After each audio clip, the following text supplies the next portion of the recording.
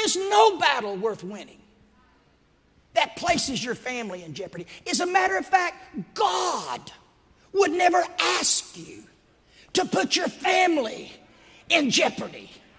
Jephthah, do you know what you're doing? Church, the Bible says that God, and I'm telling you, it's a foolish vow, because he should have said something like this: God, if you will give me the battle, if you will give me the victory over the Ammonites when I come home, the first thing to meet me out of the barn. And still yet you've got dangerous ground.